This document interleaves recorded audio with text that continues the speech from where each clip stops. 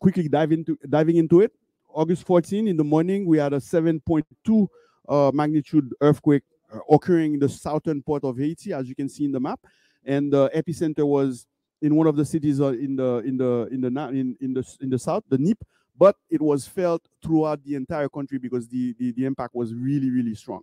And to make matters worse, 2 days after, we were hit by tropical storm Elsa, which went through exactly that portion of the island which was already affected by the earthquake, and we had a tough time communicating. And we do have our communication specialist that is here with us, and she had a very tough time communicating because we didn't want to be communicating contradicting messages. Earthquake, you tell the people to leave the structures that are affected, but a hurricane is coming, so they need to shelter. So what do you do? How do you communicate? How do you? And this is going to be the topic of another panel that we certainly have later. So immediately after that happened, we dived into the protocol, and we started with damage assessment. And the damage assessment was really heavy, with over 2,000 fatalities, over 80,000 structures that were hit, and about 700,000 people that were affected at large in over a population of 1.2 million for the three departments combined. So that was a really heavy toll, and it was a really hard hit on that portion of the island. So there was significant damage to infrastructures. Schools were damaged, churches, so public areas were damaged, a lot of private houses as well.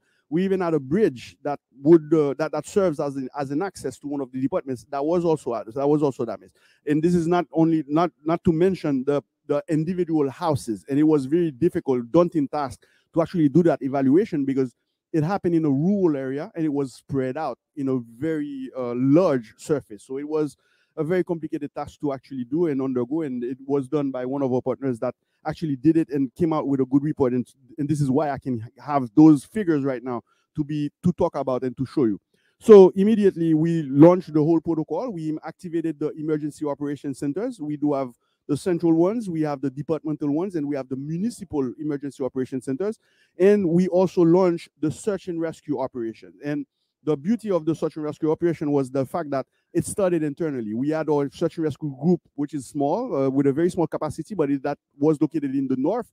So they moved down to the south, and within the 12 to 18 hours post-quake, they were already involved in operation. They were quickly joined by other teams, such as some U.S. teams, some U.S. USAR teams, the Topos from Mexico, the Colombian USAR teams.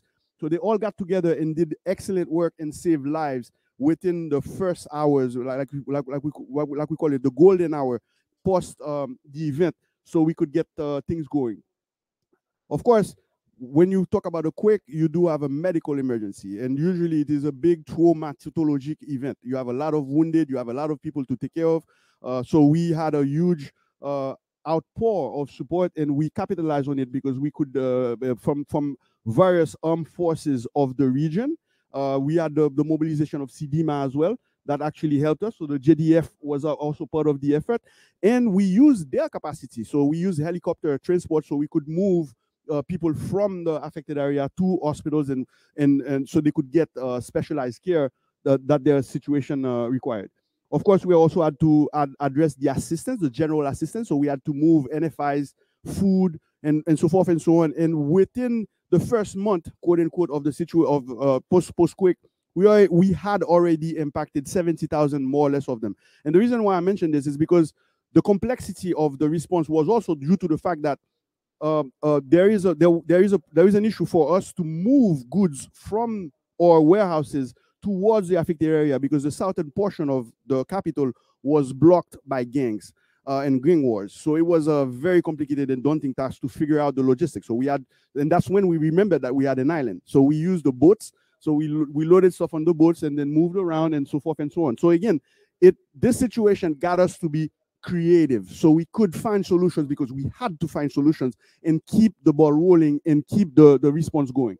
So we move about a lot of cargo, and we receive also a lot of assistance from and help from our local and international partners, so we could do what we call a blanket response. So we literally distributed and brought things to virtually as many people as we could in the immediate aftermath. And then once we did that, we took a step back. We used the technology to assess exactly what the impact was, and then from there we corrected those that lacked and those that were not addressed, and so forth and so on. So that's the dynamic.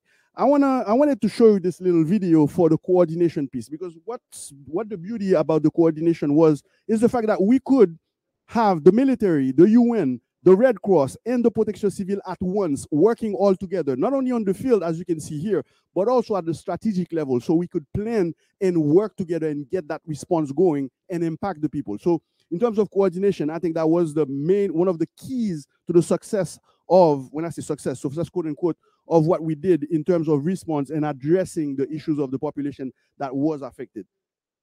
Of course, there was international assistance, and I think my colleague here will be talking a little bit more about that. But there was a huge outpour of bilateral aid. A lot of nations spontaneously came to the rescue and helped and brought aid. And many of nations that you guys represent were there. And I want to take a minute to thank you guys for that support that you brought. So, but one of the things that was really striking is the solidarity, because we really had that solidarity going between Haitians, between foreigners and Haitians, between the diaspora and the affected population, and that made a difference. Of course, we also use the technology so we could actually figure out and identify the axis, the various axes where we needed to emphasize. So food, NFIs, health, and so forth and so on. And we also use the technology so we could actually map out the response and the needs. So we could tailor the response in regards to the needs. So in each of these departments, as you can see in those maps, in each of the departments, we could see where the needs are. Of course, the most blatant need would be water, but also you have NFIs in some departments, people ask more for food and medication and so forth and so on. So again, we took that into account so we could organize the response. Now, 6 months down the road, when we were completely done with the response and we handed over to the Ministry of Planning for recovery and reconstruction, we did a workshop of lessons learned, where we sat down, we exactly figured out exactly what happened, see what the observations were, weak points, what worked, what didn't work, and then from there we pull out a document of recommendations so we can prep better for next time, because there will be a next time. That's the concept of the things, and especially when you're in a situation and you have to work with over 100 organizations that are intervening at once. So you really have to figure out exactly how to set up and to organize that coordination so you can make sure that you can get an impact. So again, like we said, so we did an assessment.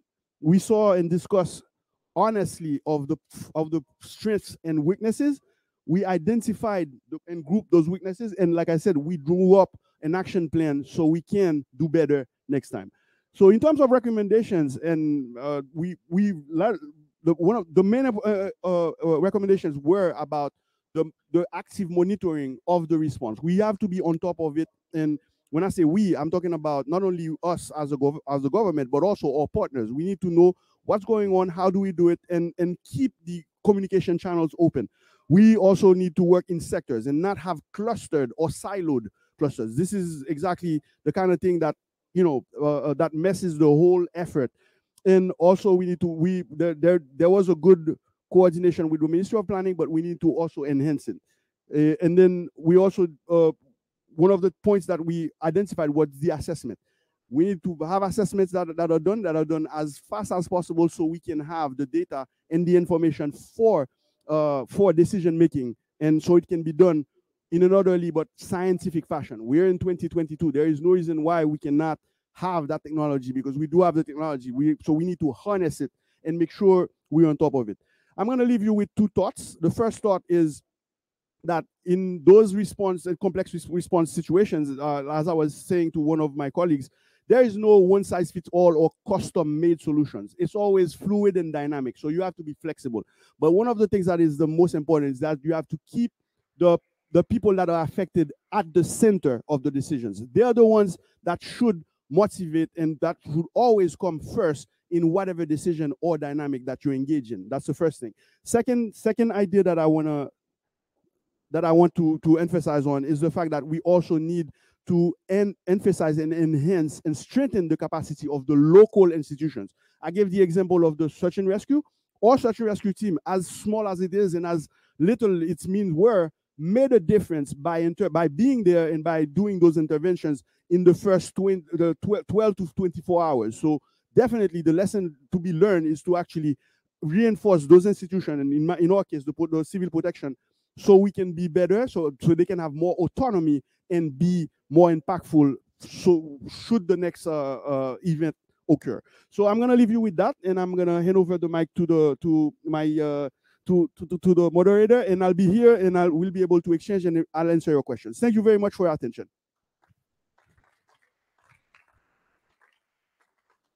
Thank you. Merci beaucoup. It's really interesting the experience of Haiti, and unfortunately you have a lot of disasters, so that also it's but also the how you've learned to coordinate, how to manage that. It's really interesting. Hopefully you have also questions after the panels, but then we will move forward. So thank you very much for that.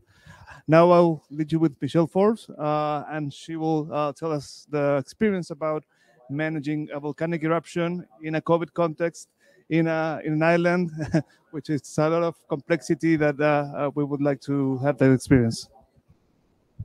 Thank you very much. I will have to stand because I'm short, so I can't see a thing on the screen. But welcome to this session, and I'm going to present to you on the St. Vincent and the Grenadines context and how we managed we had multiple hazards affecting us during the last 2 years.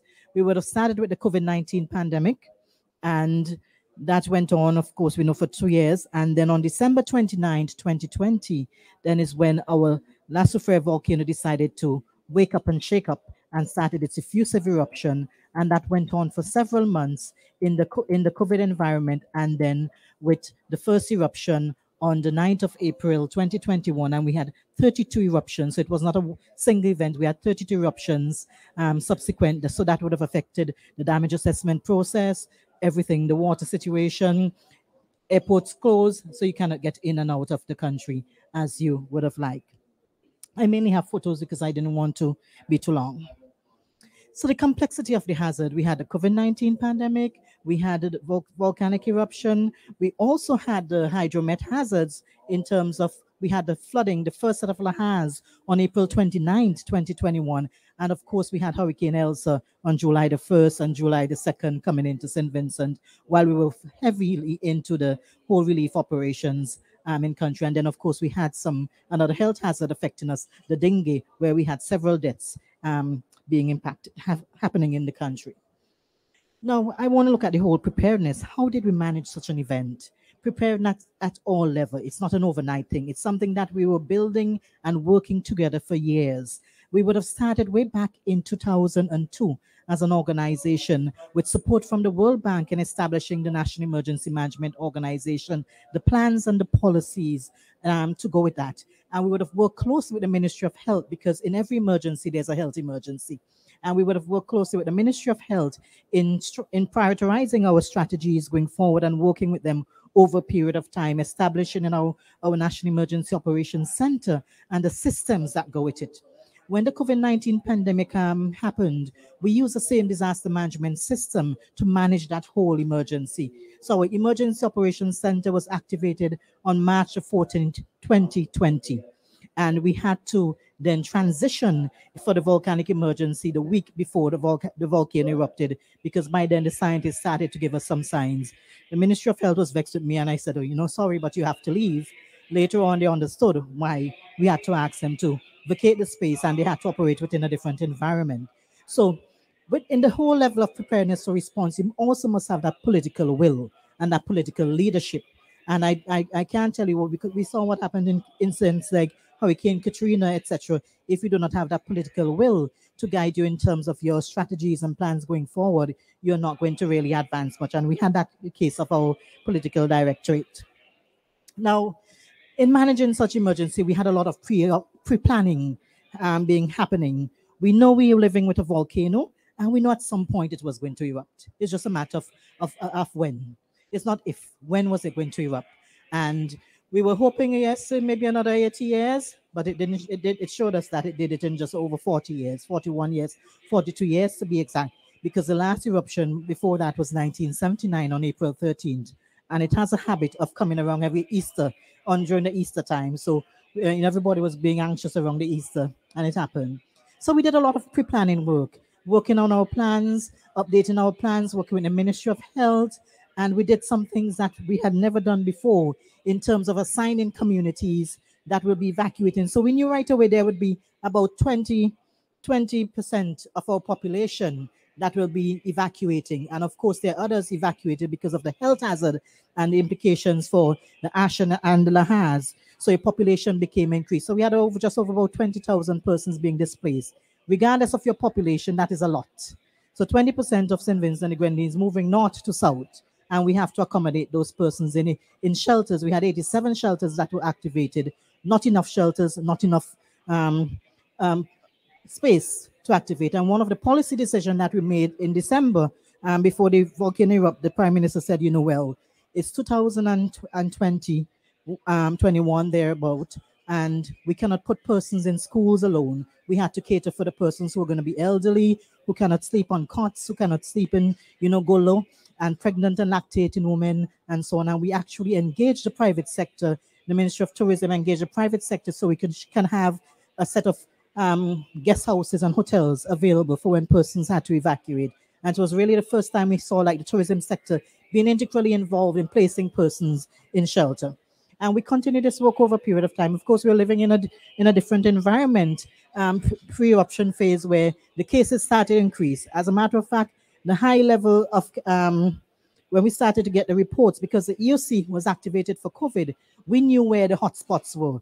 And all the hotspots were in the same areas that will have to be evacuated. So imagine our nightmare, evacuating persons from the same red zone into shelters, and you know that you're going to have COVID cases. Luckily, we only had about 87 cases come out of the shelters in the few months that we had activated, and that was really good. Only 87 cases, woohoo!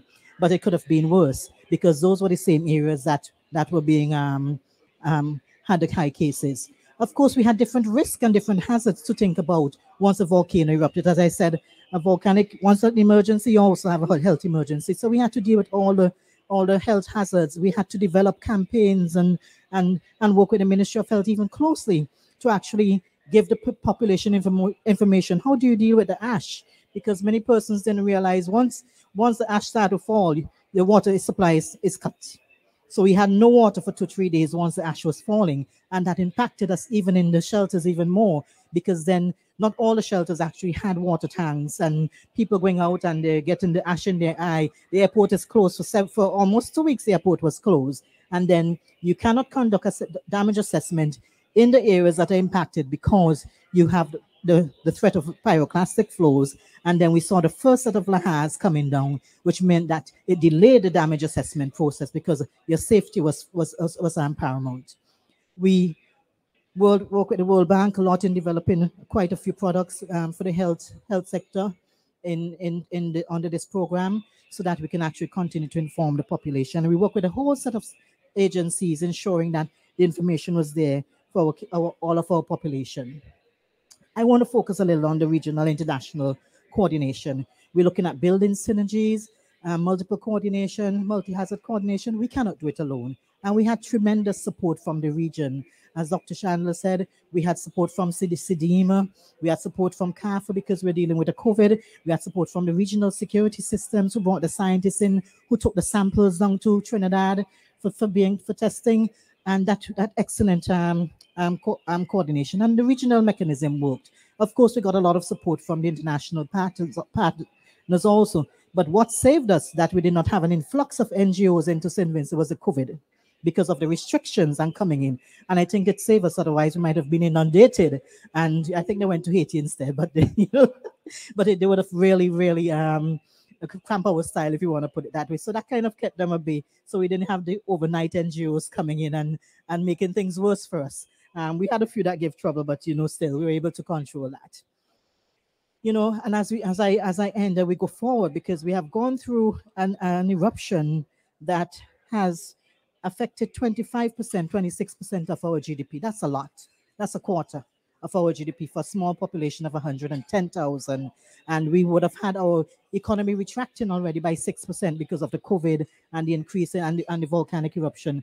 Thousands of persons being displaced. And we are still grappling with a few things, especially on the north coast. So we have the VEEP project now that is started by the World Bank. I think Jared might speak a bit about that and how the World Bank is supporting us. And we see the problems that we are having, where we'll continue to have for some time on the northeast coast, where we have every time in the past where we had it would take 1.5 inches of rainfall over about 45 minutes before you see the river flows coming down. Now it's 20 millimeters of rainfall because the mountain is bare. Everything just comes rushing down. And that's the situation that we are having in the country now when you see the heavy rainfall. So we have these, as we go forward to our recovery efforts, we see that we have to do different things to accommodate for the population in the north part of the country. I have an engineer who in our team, so if you want to ask any questions about what we're doing on the engineering part, you can always reach out to her.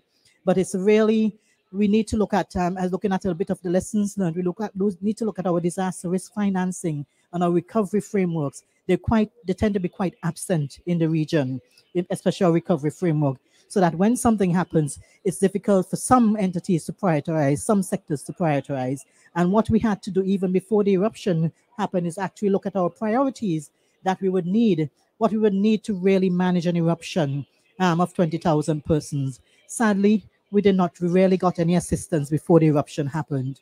People did not see it as an emergency until the volcano went bang. And for those countries who are living with a volcano, you cannot wait until the volcano go bang before you actually start preparing. And that is one of the lessons learned. But it's often difficult to convince the finances that you need the support before.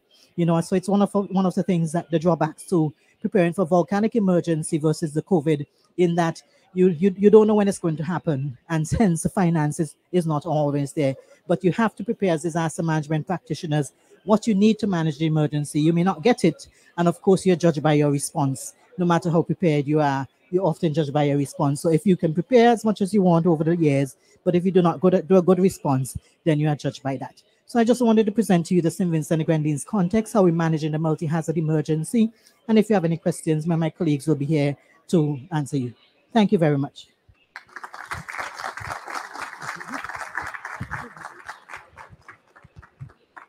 Thank you very much, Michelle. Really interesting. I think that just sort of following with the prior presentation of Dr. Jared, how we have an all-sector approach when you are bringing also the private sector to build the shelters and sort of having a more holistic approach in emergency preparedness. Usually we're just focusing on the government responsibility, but we forget that also the private sector and other sectors of society are also responsible and can help us in this. So thank you for that experience. Now we will move to two experiences from the World Bank in Haiti and also in St. Vincent that will give us an idea of what we are performing and what are the challenges that we are looking forward, and also what are also some of the lessons that again we have to learn that probably we're still not learned, but hopefully we'll learn them. Okay, so we'll start with Mrs. Naraya Carrasco. She works in Haiti, and Naraya, to you. Thank you very much. I'm very happy to be here with Dr. Chandler to say a little bit about the experience from the bank side, because we work together and we try to support the government of Haiti as much as we can to be better prepared and have a good response. So after the earthquake, the bank tried to mobilize as much as they could. And luckily, there are some instruments that are already embedded in the projects that we have at the bank, like contingency components that can be quickly activated to provide support to the government. So the bank activated 3 of these components in 3 sectors, mobilizing $60 million to support the immediate response. And overall, then the bank managed to mobilize around $200 million to support also the recovery of the country. But all of that requires to have a constant dialogue and communication with the government, with the civil protection, to know how we can best support. and also collaboration with other institutions. Like, for example, when we think about the insurances, that the regional insurance, the CCRIF, they managed to mobilize $40 million for the government in 10 days. And that was also thanks to collaborations with CDB, who is paying the premiums or facilitating the paying those premiums for Haiti. So we need to be, lessons learned in that sense is that we need really to collaborate and see which one can bring what to the table and try to put all together in a coordinated manner. So we need to not to step in each other, but really help each other. So for me personally, from the experience of working in Haiti and being in Haiti just after the earthquake, because of COVID, I couldn't be there when it happened, but I just arrived just after it. For me, it's like we need to think what is needed in advance and have agreed activities that we know that we will need, because from the experience, you will need basic things. So we need to prepare in advance those activities and say, this is what we're going to do and how the bank can support. We need also to have a very flexible approach and be very innovative and creative and see what are the ways we can find to support. But what is more important, and you mentioned it before, is, and also Madame Forbes mentioned it before, is we have to be prepared in advance. And for that, we need investments to really prepare the teams from the national level to the local level. Because as they say, we never know when the disaster will hit, and we need to be ready for that. So it's a constant work and a constant reminder that we always need to have the teams ready, well prepared, building capacities so that we can act immediately and have the teams on the ground saving lives. From the difference that Haiti was praised after the earthquake last year is that when we compare the response in 2010 and 2021, is that there was a big difference. And the government was there, the civil protection was there, they were mobilized very quickly, the Emergency Operations Center was activated just 1 hour or something just after the earthquake. And the teams that were trained, also with support from the World Bank, local teams, they were already there because they knew what to do, they had the training, so they were able to act. There is still a lot to do. There is a lot of things that we still can improve, but it's possible. So it shows that we can do it, but it needs perseverance and investments to support all the process and being prepared. It's not something you do, as you mentioned, just the day before. It's years of preparations, and we need to keep that in mind. So that would be maybe the one lesson is be flexible, be ready to change your mind, your plans, everything, because when this happens, you need to really go for it and take your preparedness before with the finances that goes with it to really train your system and have it ready to activate it and functioning. Thank you.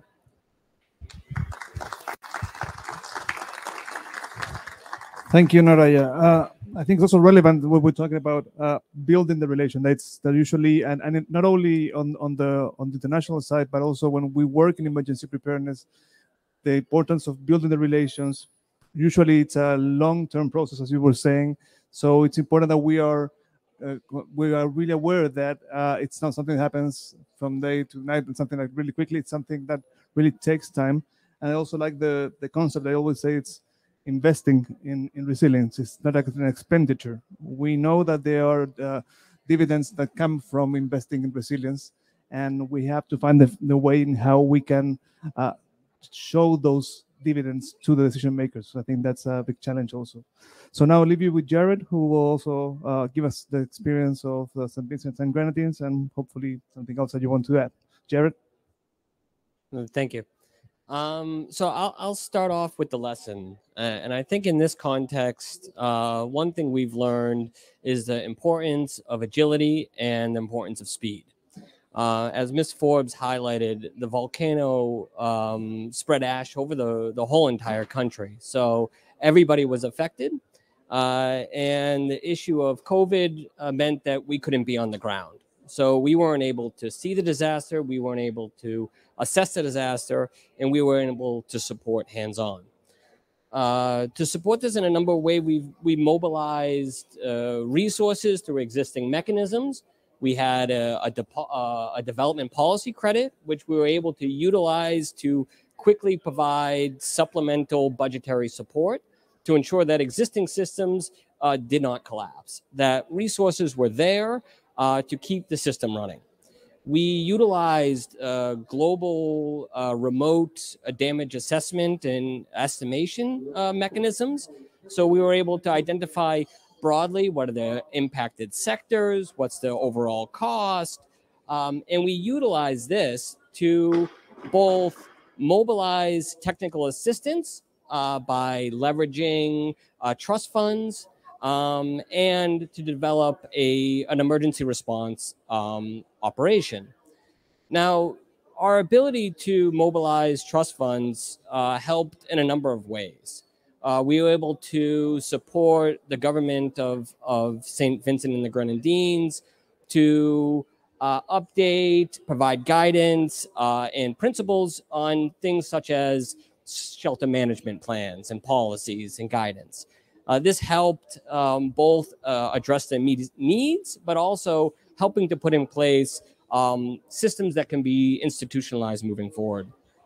We utilize trust fund money to have a nationwide communication campaign through multimedia, radio, social media, television, paper.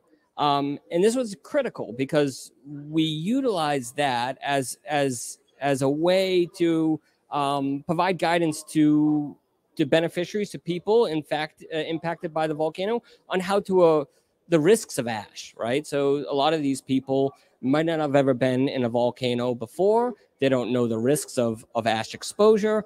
And it was important to provide that guidance, provide that oversight from the very beginning. We also utilize trust fund money to provide technical support, hands-on technical support, mobilizing experts that can support the government from all aspects on where supplemental support and technical guidance is needed. And I think this is important to move things forward to the next stage and to implement activities where there could be capacity gaps, or there's just a sure lack of sure resources to focus on these. We're talking about a nationwide response in many ways. And then lastly, we supported the development of an operation. It's a $40 million operation, multi-sector, but focusing on both immediate and long-term risk reduction and emergency preparedness needs. And we do this by both support from the World Bank, but also crowding in partners from the development community. So, for instance, under the Volcano Emergency Response Project, we worked with the European Union to specifically provide resources to NEMO to strengthen emergency preparedness and response systems, updating capacities, improving and addressing issues of volcano observatory, systems that needed to be put in place to both respond immediately, but also strengthen resilience in the long term. So back to the lessons learned, I think it's important to take an agile approach where you look holistically across the board what mechanisms and systems can be leveraged, what are the assets that are available, and how you can crowd in additional assets if you need them, and how you can respond with speed that reach the people on the ground as quickly as possible. Because as Ms. Forbes has highlighted, the impacts were significant and far-reaching. So I'll keep it quick, and that's all I need to say at this point. Thank you. Great, thank you very much, Jared. I think it's also relevant that we were focusing sort of on in the local level and bringing the experience that nowadays disasters and response and also preparing to disasters, it's not only local. We have global tools, we have global cooperation, we have different spaces like this one that we can also use to prepare better. Probably some years ago, it was a very local responsibility.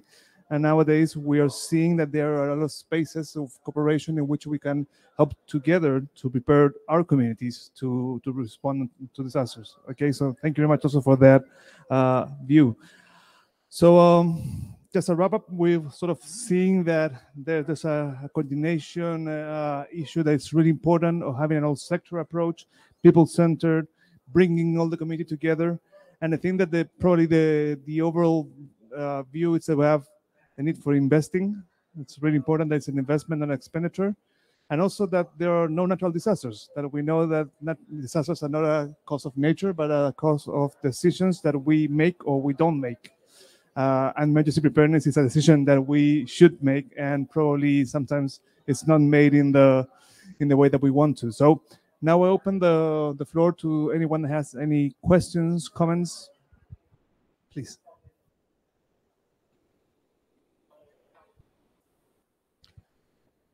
Just one comment about the Haiti.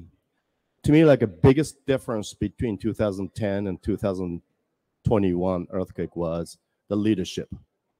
2010, government's kind of waiting for it, what international say or come or what, right? This time, you guys complete differently. Yourself, public works, interior. I mean, you guys took the leadership from 0 hour. I think it's a huge differences. And even you don't have a president. That's pretty amazing part of it. And most of all, I think leadership of you guys, and you guys are very agile. I guess being a small government maybe helps, because sometimes I'm come across this government who may take leadership, but it's so hard to work with, stifling, but not your case. So it's to me like incredible. Oh, my name is Kit Miyamoto International. We work with the Haiti for a long time.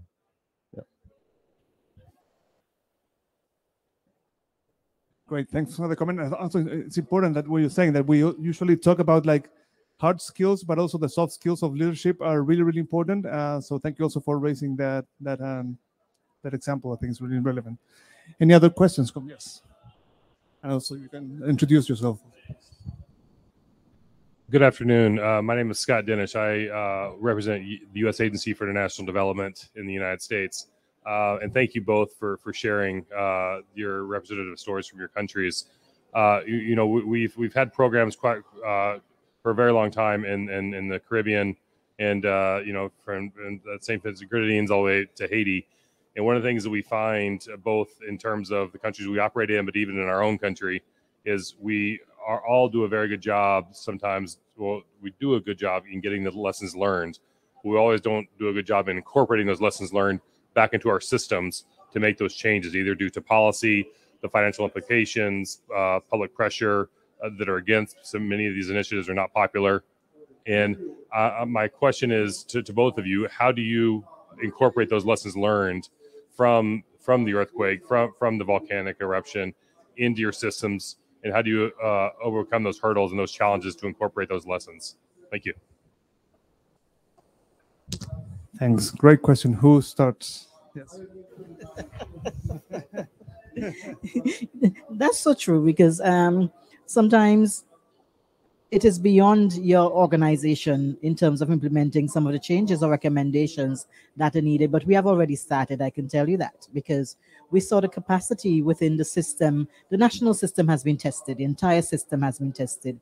And if you don't take a step back and look at what has worked and what didn't work, and what we need to improve, you're not going to get anywhere. The next event is going to come and we're back to square one. So we have started doing different things. One of the things we started years ago in terms of looking at our risk financing, where we had a contingency fund that was established by the government. And it wasn't a natural hazard that you utilized that fund first. It was actually the COVID-19 pandemic that used about 10 million of that fund first. And then the volcanic eruption, of course, we had to dig into that a little bit. So those are some changes that made over the years. What we have to look at now, some of the harder things that you need sometimes a bit of the political will and the money. Those are the things that are harder to come by, and also that people do not like change. So the way you do things may not necessarily be the right way. And then sometimes those are the things that are harder to change. So yes, you have the lessons learned, but sometimes I think when we do the lessons learned, people don't really speak out the truth because they're afraid of stepping on each other's toes. And that's what I found in our after action review, is that it's a bit soft. Persons don't really want to say, hey, this was crap, and we need to make the change now. And so some are soft that you can actually start making the changes. Yes, you go ahead with those, but those sometimes that you need a bit of political buying, a little change that you yourself cannot change. Those are the things that may remain difficult. But we have already actually started implementing some of the recommendations. That's it. Yes, totally. I think Michelle here summarized it more or less. But the difference, well, the only addition I would add is to add up to what Kit was saying is also the leadership. And again, we knew that. I mean, and we learned that leadership was an issue in 2010. 2016 it was better, and this time around we made sure that not only at the central level that we made sure that the leadership was on board, but also at the local level we gave them the lead, and we're working towards giving them as much autonomy as possible. Because the idea is, with Haiti particularly, is we have a very difficult landscape, so access can be an issue. It can take time, and in response, time is of essence. So what we do, we're trying to change the game by uh, really leveraging the capacities at the local level. For instance, this is one of the lessons that we learned and that we really are, emphasizing on. And again, we're using the tools that we get, the resources that we get. We try to leverage them as much as we can, training, capacity building, and so forth and so on, but also making sure that the people that are there know and take the right decisions and have as much, I could say, capacity to actually take those decisions and move forward. As you said, there are a lot of those lessons learned that you cannot apply because it's above your pay grade. It's above our pay grade because it's political, etc., etc. But we try to manage as much as possible at all level. What we can change, we change them, because the issue is those complex issues. They tend to not only arise, but they tend to become more complex. It is as if Murphy's law was there, and if something tends to go wrong, then it will go wrong. And then the corollary is the worst thing that can happen, the thing that goes wrong, is the thing that's going to happen. So you have to set yourself, so you have to set things in a way so that you can move as fast as possible and as efficiently as possible within that bubble of politics and economy and international things. So again, there is no one size fits all. But yes, let's actually, for instance, the actual after action review we did so we did it on site where the epicenter of the earthquake was. We made sure of the implication of the local people, and we told them, listen, we want to be honest about it. Personally, I went there and I was like, this is what you did, and I didn't like it. They were like, yeah. So we're gonna flip that and we're gonna turn it around. I have nothing against you. You're not gonna get fired. That's fine. But that's how we get the ball rolling. Like I said, you're not gonna get 100% results, but you get baby steps. And with baby steps, you keep the system going, because and again, you have to keep working at two levels. You have to keep addressing the emergencies while you work on the strategic, and you have to be doing both so you can enhance the system and strengthen it and really learn those lessons and have that that capacity building that we're hoping for. Great, thanks. We have time for just one more question. So yes. Thank you. Is it afternoon already? Good afternoon, everybody. My name is Judine Tingling Linares. I'm from Belize, and I work at the Ministry of Sustainable Development, Climate Change, and Disaster Risk Management. And recently, earlier in November, November 3rd to be exact, we also faced hurricane. It was Hurricane Lisa, Category 1. And we tend to have this perception that based on the skills that are provided, a Category 1, not a big deal. But one of the things that we found out is that when we are sending out messages regarding approaching storms, that we tend to send out the same message without really targeting specific or vulnerable population. So I was extremely excited to hear of the work that you guys have done in terms of mapping out the vulnerable communities to really be able to cater to their needs. I think that is something critical because I think, as you pointed out at the in St. Vincent and the Grenadines, that also impacts, you have to have an idea of what your priorities are so that you can know how to align the aid to the specific communities that will be targeted. So I think I really like that you highlighted that that aspect of the work, of the response. I also want to mention that it is important to document these lessons, because for us in the Caribbean, we tend to face a lot of disasters, but we're closely related because we're surrounded by water and all of these things. Not for Belize, we're in Central America, so it's a little bit different. But we face some of the same hazards. So I think it would be interesting to be able to have a hub where a lot of these lessons can be learned. One of the other things that, well, two more things. So I wanted to find out a little bit more about the climate, about the disaster risk financing that you were talking about. Is there a specific policy that you guys have relating to that? Because I think that was important as well. And then my other question is as it relates to coordinating the different aid coming from multiple organizations. You said in St. Vincent and the Grenadines it wasn't really an issue, but I know that, you know, right after a disaster, you have almost like a bombardment of multiple agencies coming to provide aid. And so I would want to know, what are some of the strategies that you can use to ensure that there is better coordination, because the needs for people who have been affected are quite different. So you don't want to have everybody, you know, providing food. Perhaps, you know, building materials is more of a priority. So how were you able to achieve some of that coordination? Thank you. Ladies first. Well, in terms of the contingency fund, it's something that we were asking for quite a long time. We recommended to the government for over 10, 15 years. And I think they got a little bit of a push from some of the lending institutions too, that said, we cannot keep lending you money and you're not making plans yourself. So a few years ago, our government decided to do this 1% tax, which was a bit controversial.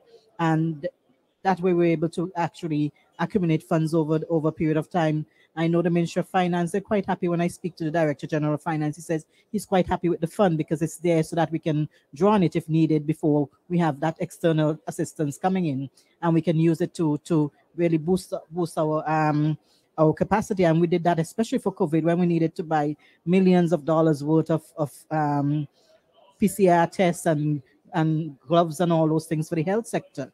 So it wasn't an easy sell, and I think the push really came from people like the World Bank and the IMF saying, hey, you need to establish a fund, and they did that. So we were quite happy, and we can actually tap into that. Don't misunderstand me. We did have problems with coordination. I can tell you that, because you did have agencies, but it was mainly local. As I said, the COVID saved us, and coming to St. Vincent, where you had the restrictions of have to stay in hotel for 14 days, if you know, and all of that, depending on where you came from, kind of kept people a bit. But you did have some coming in and working through local agencies in country, and we still have challenge with the coordination because everybody wants visibility. Everybody want to say, hey, I'm doing something and this is what I'm doing, and don't want to coordinate through the national system. But they do create problems, because what we saw happening is, for example, I'll give you an example. A donor decided to give farm implements to some of the farmers who would have lost their livelihoods. And some of them were not farmers and never farm a thing in their life, you know, but they got these implements. And what did they do with it, you know? Whereas some of the persons who really need it are not getting it. So you have those problems, you know, happening, and you still have the perception, if Jared gave me something, the government didn't give me, so I still want it from the government. So you have these things happening, you know, and it's still a challenge. And I know we are focusing, I don't know if anybody from the Red Cross here, we have things like the International Disaster Response Law that we can look at guiding us in some of these areas, but that is one of the biggest areas to control. One of my surprise was a big donor actually bought some things that are not culturally appropriate for St. Vincent and the Grenadines. We don't squat to do our business, if you know what I mean. And you saw a bit of those coming into the country, and I'm going, I can't believe a big organization would send this to the country without considering it's not culturally appropriate for St. Vincent and the Grenadines. So they're there. What are you going to do with them? So you still have these issues. I think one of the things to speak about the vulnerable populations, we had been working in those communities for years. Year upon year, we work with the scientists, and I think St. Vincent is one of the examples that they can use of that bridging that whole citizen science initiative. You know, we only had 7 minutes to present, so we couldn't go into all of that. Citizen science initiative, where the scientists, every year, we take the scientists to the community to understand the risk that you're living with. We're living with the volcano. It is going to erupt at some point. You need to understand what can happen. And you know, you from Belize, and we were brothers and sisters because of the Carib population. And one of the things I said to some of my colleagues, I said, you know, we have been going into these communities for years, 15 years, and we see the textbook of the Caribs and how they look with the long straight hair and everything. But never once did I see some of them in the community. But when I went to the emergency shelters, I saw them. And I'd never seen them after doing so much work in the community all these years, because they're not coming out, but they're still getting the message. So it makes you you still have to step back a little bit. Are you really reaching everyone? Because until I went to the emergency shelter and I saw just like the persons just as a textbook, but I never saw them in the community before. You know, so you still have to take some step back and realize, you know, is it working? Did it work? Obviously, they were able to evacuate. We didn't lose any lives, you know, and it was a good evacuation. Of course, you had your challenges. There will always be logistics challenges trying to evacuate 20,000 persons in a few hours, you know. So, but there are lessons learned, and not everything is perfect, but we learn from each other, and we learn from what has happened in the past, and we're definitely going to learn from these events. Indeed, the experience is similar. We indeed learn from the past, and we learn from mistakes. I think we mentioned January 12th, 2010. Ever since, we've been working, and we've been having support from World Bank and other donors and other partners, for instance, to actually do risk mapping. We've done a lot of those, and we know exactly what to expect where. And so we could educate the population. We will try to educate the population to our best capacity, so they can be better prepared. Of course, like I said, you try, you do your best, but it doesn't work 100%. But that's basically what it is. And again, it's also all of this relates to preparedness. You have to be prepared, and being prepared is all of that. Is planning, is focusing and identifying the gaps so you can bridge them, because it's like a matrix. Once you bridge those gaps, you do the lessons learned, and you find other gaps that you need to bridge again, and you keep going. And to go back to the coordination piece that you mentioned, this also was one of the biggest differences between the management that we did before and the management we did last year, is the fact that we had a plan, we had a protocol, and we had everyone sit down at the table to agree on the protocol. Everyone knew what to do, and once disaster hit, we all were in line. Of course, you will find a few renegades that will try to, flip through the cracks and try to do their own things. But all in all, 80%, 80 to 90% of the big donor, of the big guns, and those that we know, they all came to the office. We sat down, we had a plan, and we identified the resources. For instance, one of the things that we did, we knew that for the earthquake, we made a list of resources that were needed. And that list was communicated to our partners. That list was communicated to the diaspora, so we don't end up having a bottleneck of things that we don't need at the custom or at the airport. We had that experience during the 2010 earthquake, and we had a crate of Valentine chocolates that were donated. Yeah, they sent us chocolates. They sent us things. Michelle was mentioning culturally not appropriate things that are sent. So we figured that out, and that worked well, because all we received were things that were part of what we requested. So we could actually do that coordination, and we had ongoing, constant communication with all the partners, so we could know what we do, what is happening, where do we act, so we can redo and revamp the map of actions, so we can be as efficient as possible. As you could see in my presentation, I showed a couple of maps. There was a first map where we really did that work of collecting data, so we knew where we give what. Now, while we were doing that and we were collecting the information also on the ground, we knew what the needs were. So that's how we could tailor this response towards what was really needed. And again, like I said, it worked, but one of the issues it created was the timeliness. It should have been faster. We should have had those information faster. So next time we will make sure that to bridge that gap, so we can be more efficient in that vein. So again, like I said, it's not a one size fits all. Like we said, it's a lot of dynamics. It's a lot of flexibility, but again, keeping the big picture in mind and keeping the people at the heart of the decisions that are being made. Great, thanks. Well, fortunately, we don't have more time for questions, but we're gonna have an hour lunch, I think, there. So I guess that everyone is hungry, so we will just start to wrap up. Thank you very much for the panelists. I think that we get a very interesting experience, and so the questions and the comments. I think that it really brings what we're saying, that we have lessons that we need to incorporate them into disaster management.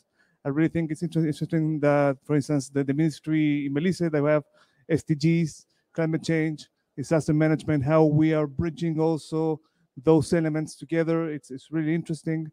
So just the invitation to keep on looking at the work that we're doing on emergency preparedness and response, on how we can identify the gaps and also how we can work together to close them. I think that, again, the key point here that probably we are seeing, it's collaboration, and collaboration only comes with good coordination.